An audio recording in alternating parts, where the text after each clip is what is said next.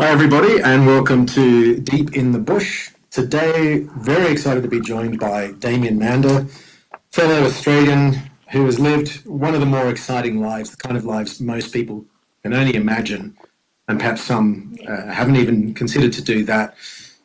Damien joined the Australian Defence Force as a teen, became a naval clearance diver, which I had to look up what that actually involves, and it's quite an extraordinary field, both underwater mapping, mine clearance, mine laying, and so much more. I'm sure you can complete that, Damien. Before becoming a sniper, a military contractor in Iraq, and ultimately bringing those skills to Africa during a period of dissatisfaction to set up something called the International Anti-Poaching Foundation, who were doing extraordinary work, which we would like to talk a bit about during this episode. So, Damien, welcome, and what a fantastic backdrop you've got. I mean, I've got pictures of wilderness. You're actually in it. Very, very envious. Thanks, Peter. G'day, mate. Thanks very much for having us. Good to have a chat with a fellow Aussie. Yeah, it's been a while for me. Still identify as that. Oh, I do, particularly if rugby's on. I think you must know what it's like if you're an Australian living in Africa and you're the lone person in a pub when the rugby's on. I would have needed your skills. The South Africans, the Argentinians all support our own team, and anyone that's playing England. Yeah. Well, I've always said losing to New Zealand is like your little brother beating you in an arm wrestle. And losing to England's like when you're losing to your granddad. Either one's pretty horrible. Could be worse. You could lose to South Africa and get caught with yellow pieces of sandpaper on national television. Yeah, well, yeah.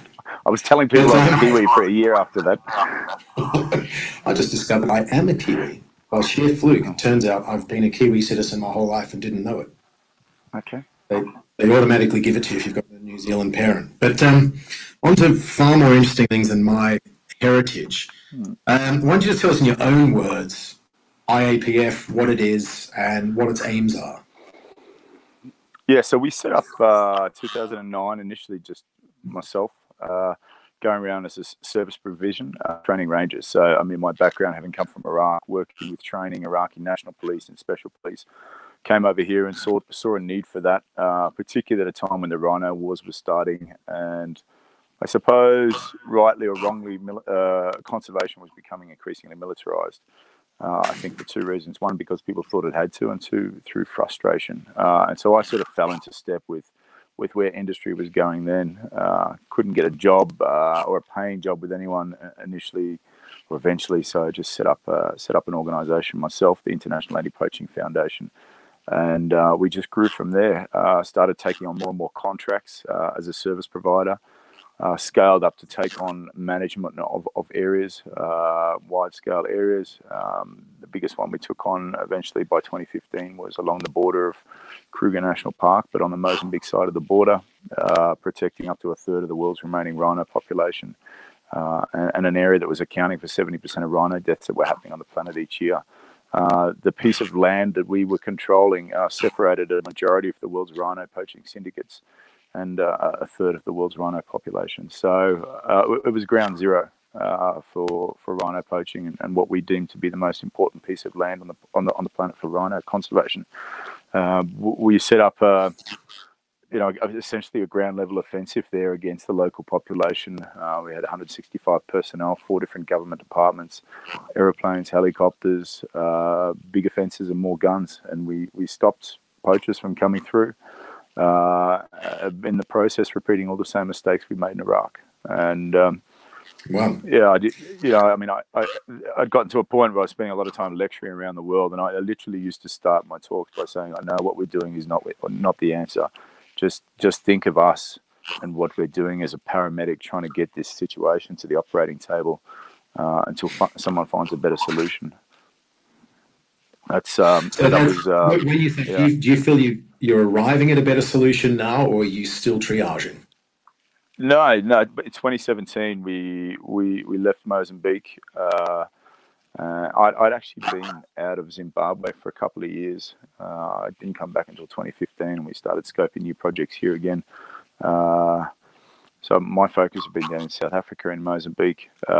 but I wanted to come back to Zimbabwe and try and make a go of things here. It was a country where I first started a conservation career. It's a country that I fell in love with. And it was just a matter of trying to find something to work, but something that was different on a continent that's going to have 2 billion people by 2040. We were desperate to find a solution that was not where conservation was going, not what everyone else was doing in terms of the militarization. And that's essentially where we fell into the two programs that we do now, so essentially all we do as an organization now is two programs. One is called Akashinga, and that's land management.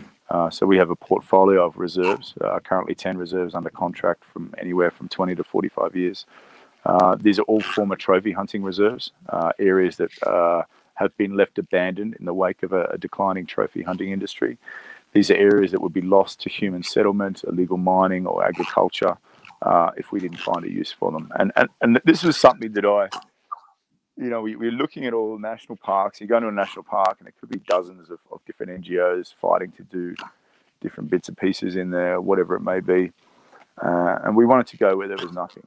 And I suppose in my own heart, from a conservation standpoint, the lost causes are the best ones worth fighting for. So that's essentially what we're holding on to what would otherwise disintegrate. And in a world where there's an increasing push to set aside half of the planet for nature. I think we currently have about 70% of the Earth's surface set aside for nature, and we need 50 to stop our acceleration to the sixth mass great extinction. Holding on to places like this is what became important to me.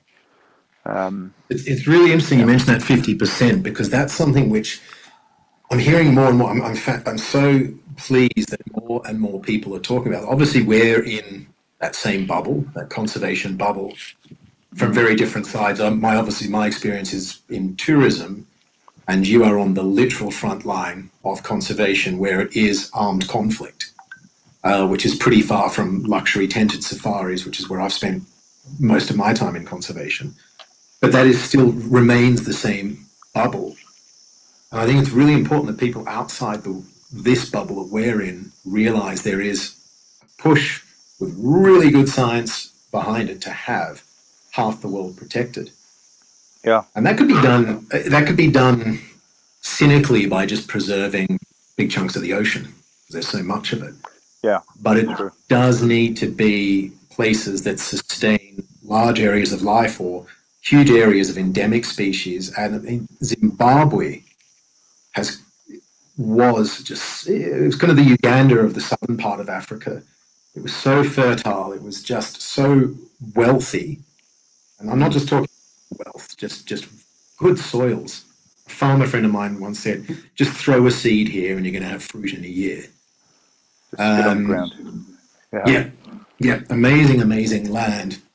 And obviously, I mean, nobody needs a lesson in what's gone wrong there. So to be able to recover these places, like you said, the lost causes, that the land is there, the capacity to grow trees, the plants, the grazing the animals need. So really exciting what you're doing. Got a few questions for you here, just more about you in a bit. It's a bit like an ink blot test of words. Obviously, I didn't send these through to you, but this is kind of a bit of a standard on Deep in the Bush that we ask people some of these same questions, a few unique to you. Yeah. Who's your conservation hero? Jane Goodall is not only a hero to me, but she's been a personal mentor. And I think Jane, what Jane represents to me is that conservation isn't a hobby or it's a pastime or a phase of your life, but it's a lifelong commitment. And I think, at a time in history where civilization's been brought to its knees by a small-scale anteater, we've got to realise we're not the main act. We may think we are, but this planet's been spinning for over 5 billion years and survived a lot worse than humans, and will continue to do so. And unless we start to look up to people like Jane, and not people that can kick a soccer ball around better than the other person, or someone that makes a bunch of money because they're spinning some shit on Instagram, unless we start to, kids really start to look up to people like Jane and try to emulate the lives that they lead, then we're going to continue heading down this the wrong path that we have been going down as a selfish species. And I'm hopeful that on the back end of COVID, we're going to have a wake-up call. And just before COVID hit, you started to see all this momentum gaining ground and climate change, and more people talking about it, and governments starting to jump up and down. Who knows if it's going to be enough in the time we have? But to answer your question, Jane, I mean, she's the patron of our organisation. She's the head of our advisory board, and she's someone that I very much enjoy whiskey with and I catch up with. Yeah, I've also had the pleasure of a few too many drinks with her. We drank a magnum of cheap Chilean red in Bolivia once. Just, what a life highlight. Okay, so any extinct species, any point in history, you could bring it back. What would you choose? Geez. Australia used to have a massive wombat, size of a rhino. Diprotodon. See one of those running around. Yeah. And it wasn't that long ago. It was most likely human influence. I mean, you spoke about how old the Earth is, billions of years. It was probably 40 to 50,000 years ago we lost it. So there's the habitat there. Yeah. Okay, so in Australia, what we call a ute, our American friends call it pickup. Not sure what they call it here in England, where I'm. If you've got one of those in Australia, every weekend somebody says, "Oh, I know this is a pain, but can you just help me move my fridge?" The moment you own a pickup, everyone's going, with your skill set, your friends phone me up and say, "Damien, can you give me a hand here? I've got to kill someone." What did you get that? I mean, I do have a certain skill set. I also spent a lot of money training me to fulfill, but not something that my skills are better used in other places these days. And my weapons of choice these days are a keyboard and a steering wheel. I spend a lot of time lecturing around the world on the Nat Geo circuit, and get a lot of opportunities to be in front of schools and kids and universities, as well as captive audiences that already have an interest in conservation. I think that's the best use of my skills these days, that with trying to raise funds and focus on the strategy and the vision of the organisation and where we're going. So had a very interesting trip to Mozambique, the expansion of our Akashinga model into coastal and maritime conservation, for me to go home to the ocean. It's an exciting thing. I do miss it. I mean, I love Zimbabwe. You're from Victoria, right, in Australia? Yeah. From the coast, or are you? Yeah, I am. Yeah, but also spent a bunch of years in Sydney on the coast as well. So, but really where my career started in the military, it came from my love for initially free diving, and then scuba diving, and then into the military, and then that led on to special operations, led on to Iraq, led on to Africa. So, for me, did you ever train at Platypus, HMAS Platypus? No, it was HMAS Penguin. That's where all the clearance divers were trained. Yeah. Okay, I used to live right by Platypus, which is what I was asking.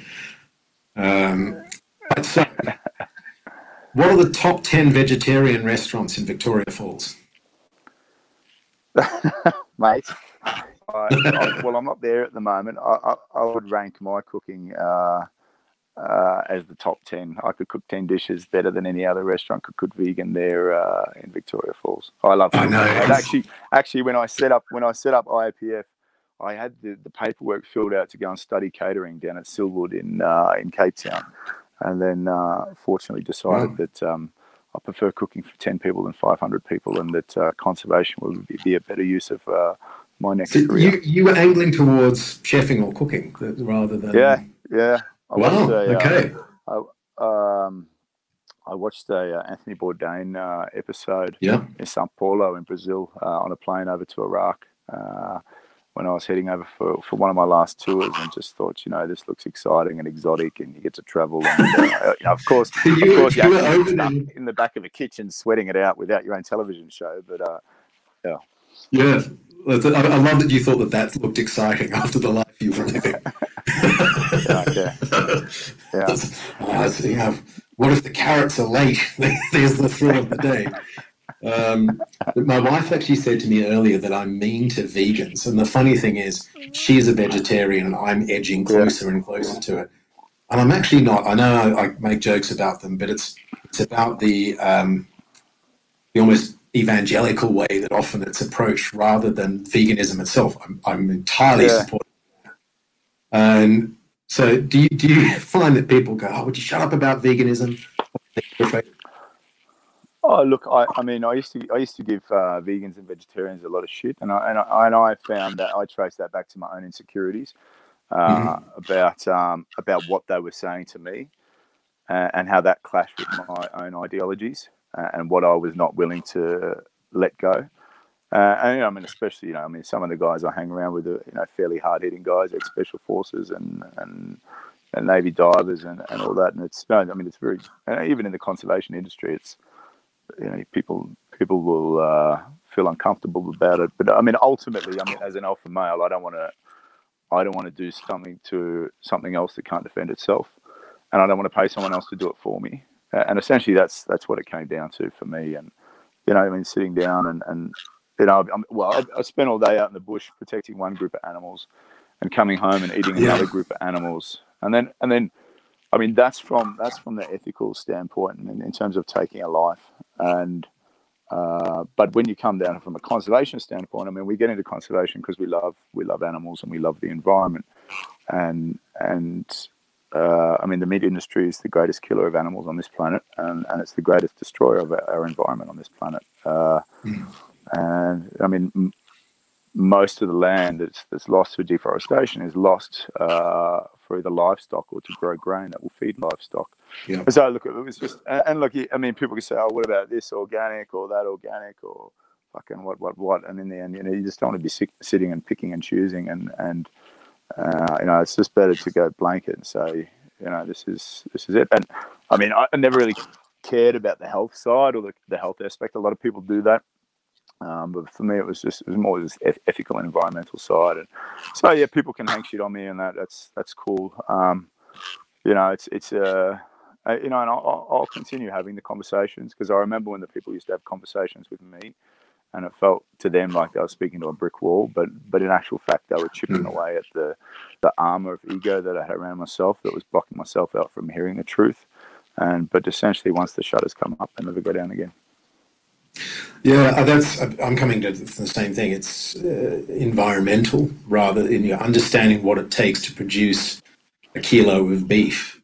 And in my daily life, my work life, my personal life, I'm really trying my utmost to help animals. And clearly I'm not. I finish it off with a steak dinner. But obviously people come their own way. But okay, so question. Any phobias? With the military, I mean, I never enjoyed heights, but it never stopped me doing anything. I'll tell you another good one in a minute.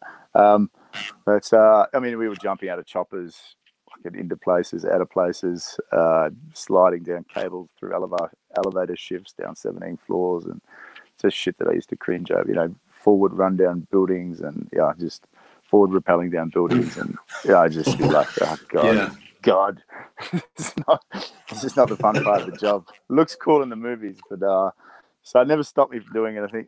My other phobia is I can't fucking touch velvet, peach skin. The back of like silver photo frames. It's like kryptonite. I can't touch velvet. I mean, I'm only laughing because I understand. Getting queasy thinking about it.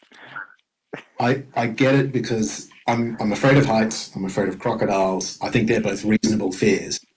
Recently got a bamboo toothbrush, and the feeling of that in my mouth was as if I was tasting fingers down a blackboard. There was just something with it. It was horrible. I've worked through it. I've refused to give it up, but it's every single time. I'm going to be full of cavities pretty soon. I hate that thing. Okay, right. If poaching stopped tomorrow, what would you do? Probably take a few weeks off, mate, to be honest. Back down to chef school.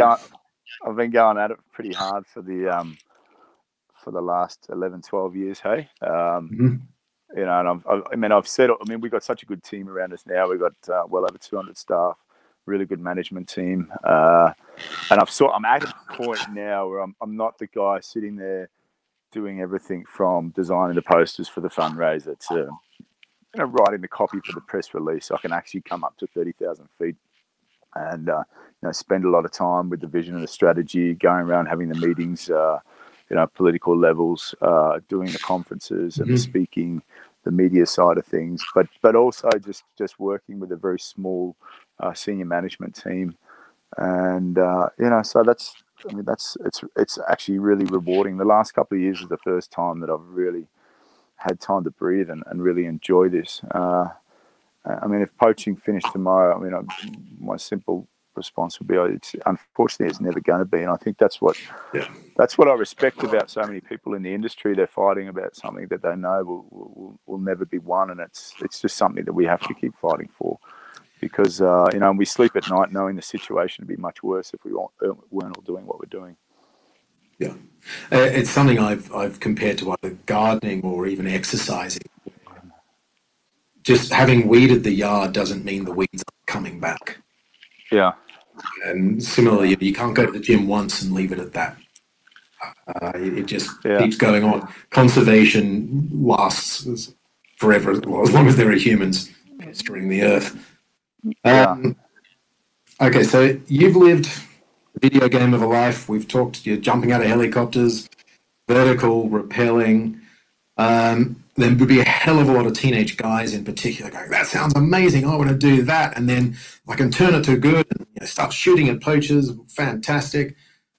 Yeah. What advice would you give the teenage boy that you were? I was sort of, I would have classified myself as a selfish person growing up. Having joined the military more for adventure than to serve my country.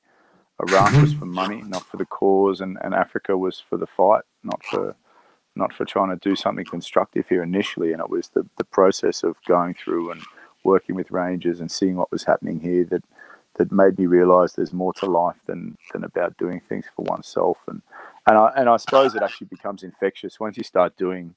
That's the strange thing about it too. When you're trying to do things for yourself, like it might look fancy, or other people look at it and go, "Shit, that looks cool." But it's actually when you start doing things for others and service that you really start to feel good about yourself. And in that way, it becomes even more selfish because you're doing something for someone else, and it makes you feel better about yourself than what doing shit for yourself in the first place makes you feel like. So, I was also, in a way, I don't understand, like a violent person when I was young.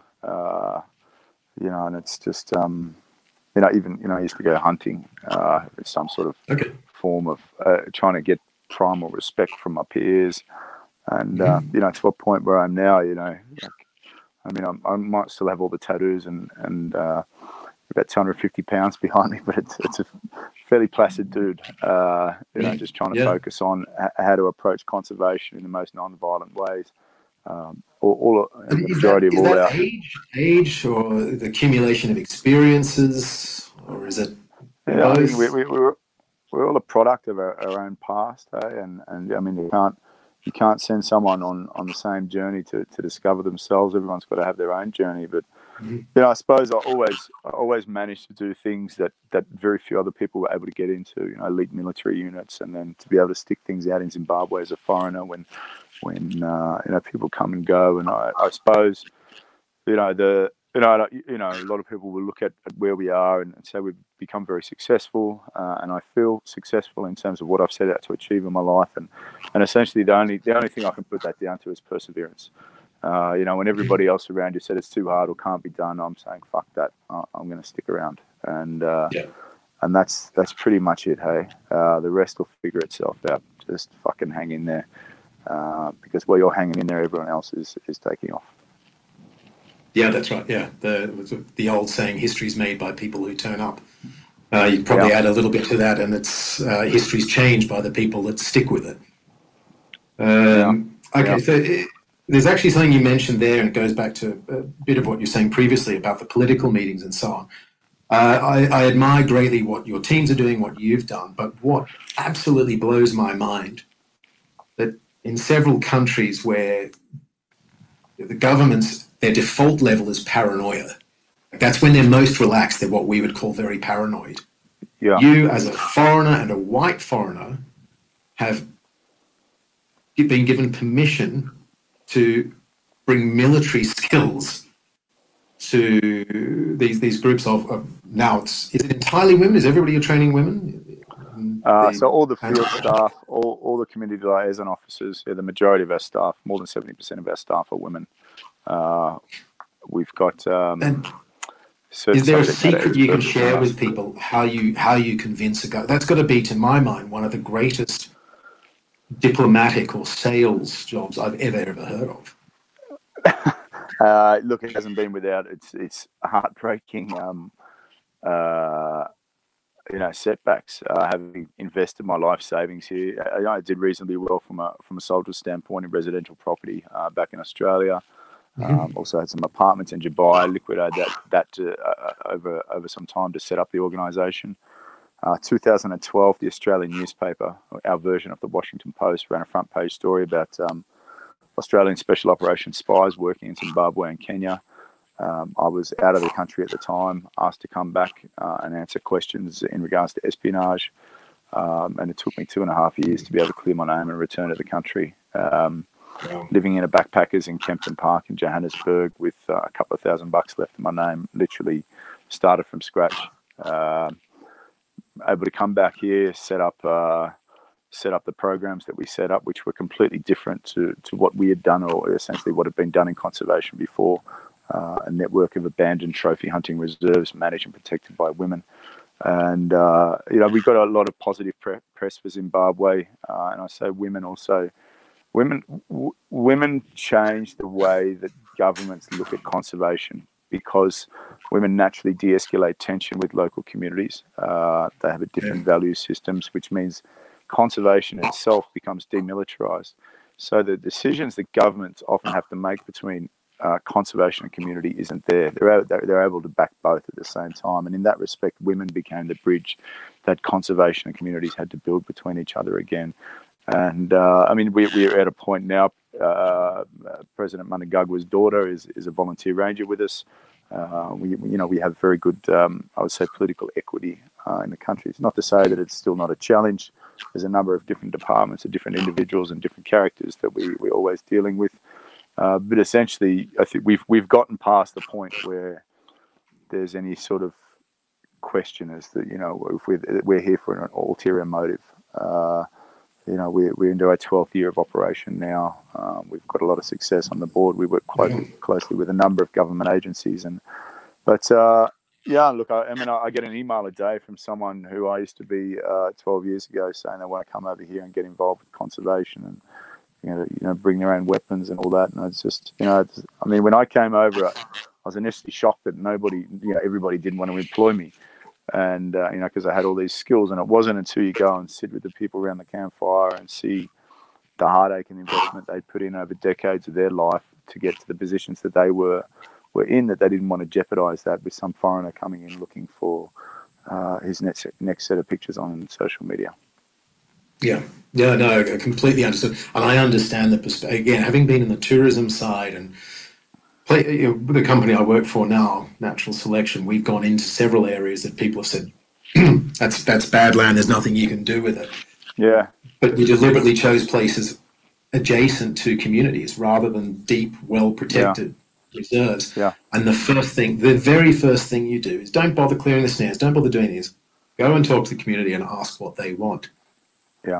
And I think the younger version of you that was probably ready to pull the trigger would have actually exacerbated the issue. Yeah. Rather than helped. And I think yeah. actually leads me to perhaps lead me to the next question I've got is, what's a myth about anti-poaching? I suppose the one myth is the one that I lived through, and that's the need for the militarization of conservation to be able to hold on. Look, there's a need for escalation in law enforcement when you're dealing with areas that we're in the mid to lower Zambezi here. 8,000 elephants lost between 2001 and 2016. That's 8,000 times armed poachers coming into this area. But You know, versus the militarized operation we ran, excuse me, along the border of Mozambique there. Our approach here in employing women, as I said, naturally de-escalate tension, invest almost 3 times their salary back into family and local community than what a male does. Fantastic at collecting information, and you know, they spend their money on things like building houses, buying land, getting their kids back into school. It turns conservation funding into the most effective form of community development funding, which is women's empowerment. And in that respect, we found a way to achieve a conservation outcome by reversing the way that we look at conservation. We put women's empowerment at the center of the strategy, giving the greatest traction in community development, with conservation becoming the byproduct. We actually cut our core operating budget by 2/3 per acre per annum. Wow. So we don't have helicopters or aircraft or military grade hardware. And so in that respect, you know, the myth that I had in my own mind of how conservation had to be done has been completely shifted on its head. That's fascinating, because so what you've got is a low tech, high EQ response. You're saying. I mean, it's a lot more effective. To me, it just makes immediate sense that would be so much more effective. Amazing. Okay, so then what is a truth about anti-poaching? Or maybe you've already answered it, that people should know.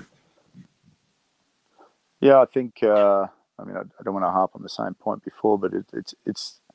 I mean, this is an ongoing thing. But anti-poaching isn't a standalone activity. It's not even a silo within conservation. It's something that has to be overlapping with community development, demand reduction in Asia, targeting illegal wildlife crime networks, working with landscape management plans across multiple agencies and even across international borders. So anti-poaching is a piece of a much larger jigsaw puzzle. Education within schools, not only here in Africa but across the world, being able to shift the perspective of donors, international donors, whether they be high net worth individuals, small donors, governments, but shifting the scale of our level of investment into conservation. At the moment in the US, about 5% of philanthropic funding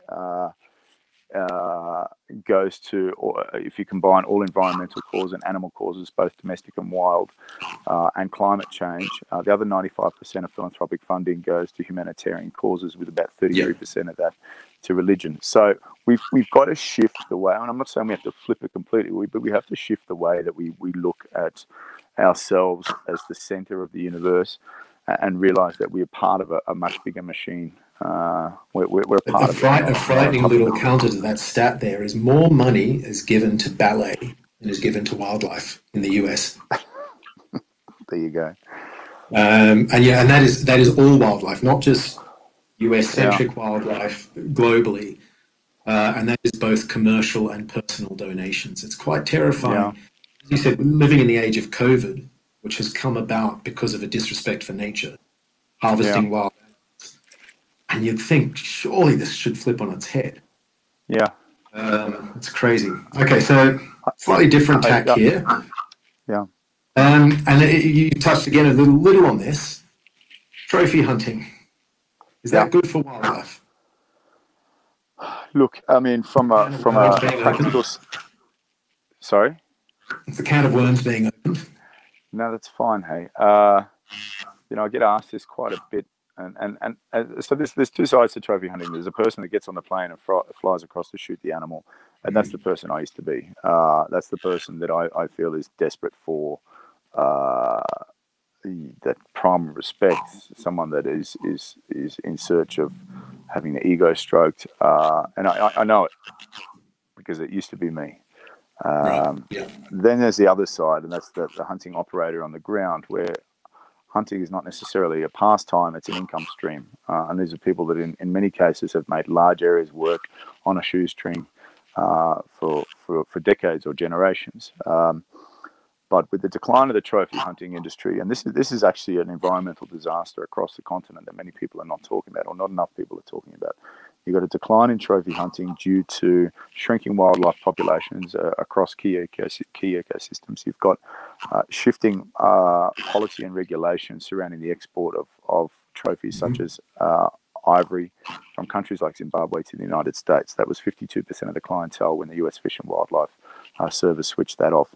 And then you've got a younger generation raised on social media that just doesn't want to get on a plane and fly across here to do the shooting anymore.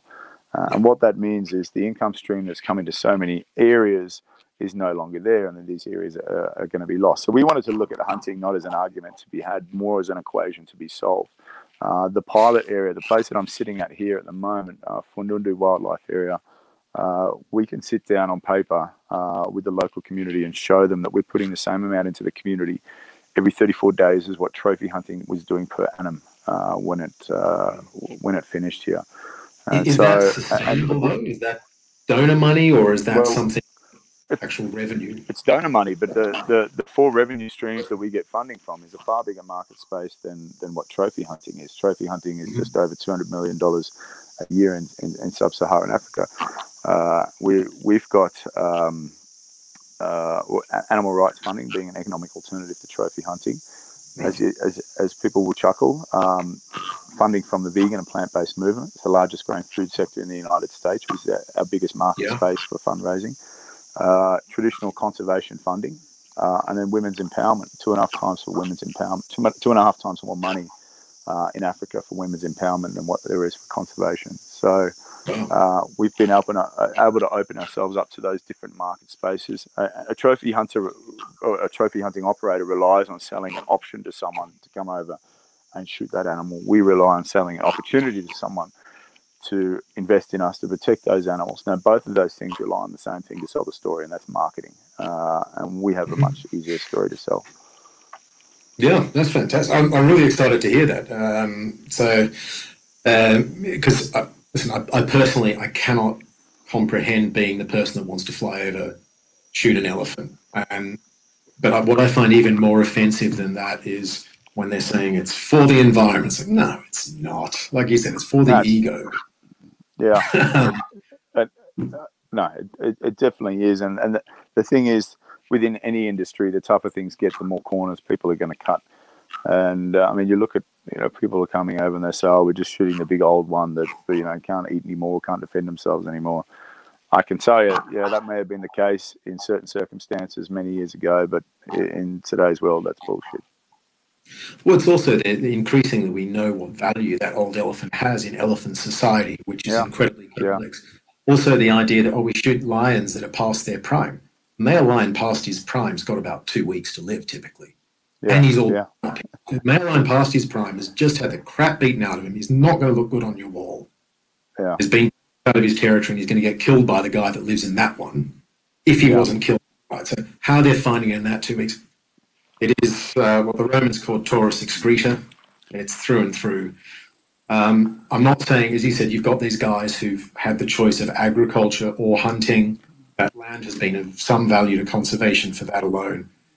Yeah. But it'd be as if you had said to me, I'm so into creating jobs for women, I've decided to become a pimp. I'd go, that's how you're really doing it, Damien. That's not the real reason, is it? So, yeah. The flip side of this argument is if the world is as against trophy hunting as what they make out to be, then they should put their hand in their pocket and invest in alternative income streams for these areas. Because as much as I dislike the idea of hunting, I will say this: when hunting is working in an area and then all of a sudden it stops working, the anti-poaching unit disappears, the management disappears, the fence comes down, the trees get chopped, the rivers stop flowing, the animals are poached, there's nothing left there. And so it's not like you can just say, all right, we hate hunting, we're going to switch it off. It's like, okay, what are we going to replace hunting with? And that's the discussion that needs to be happening. Yeah, no, I agree. I agree with you 100% on that. And like you, I mean, particularly where you're living, you meet a lot of people that actually run these operations and they don't have horns and cloven feet. They're not the worst people in the world. They're running it. So I've got a real issue with clients, but we need an alternative. So thrilled you're providing one. And what you're again just saying there leads me to how can people support the IAPF? So, I mean, we're a not-for-profit organisation registered to receive funds in South Africa, Australia, and the United States, operating in Kenya, Zimbabwe. We train rangers from Uganda, Malawi, Tanzania, branching into Mozambique. So we basically covering East and Southern Africa. Yeah, if people want to get on our website and have a look, IAPF.org.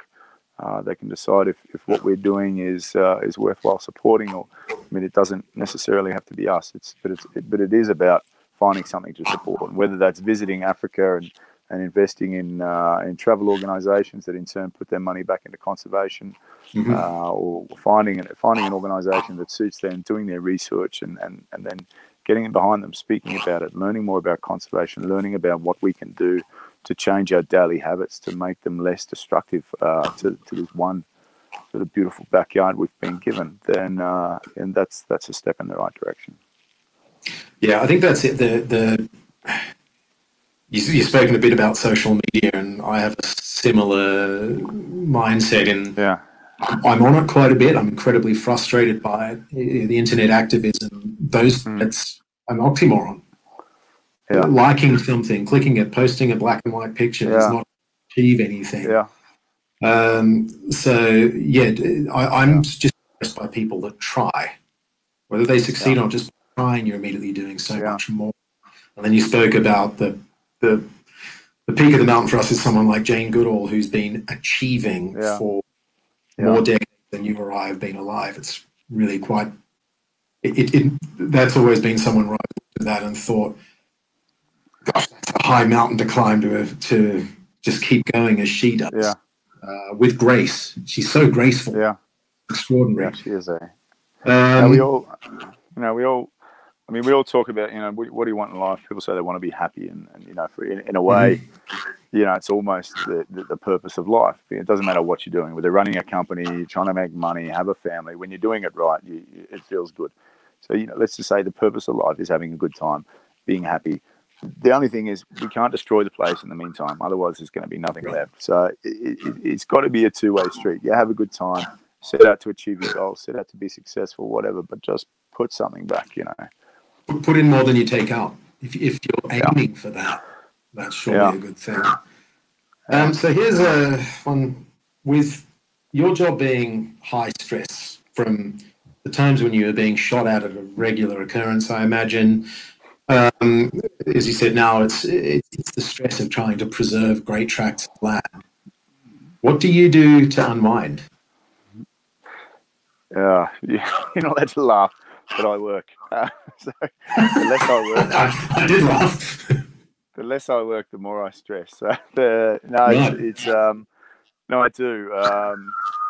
But I'm passionate about what we do. I don't work the sort of 16 hours a day now that I used to. But usually, if something's stressing me out, I get into it and get working. But I've unintentionally created a role for myself, and as the head of this organisation, that I have to travel to a number of countries and continents around the world each year and get to speak about something that I'm passionate about. I get to spend time in the bush, both with our projects and scoping new projects. So, there's not too much that I'm missing out on. I don't have a lot of material possessions myself.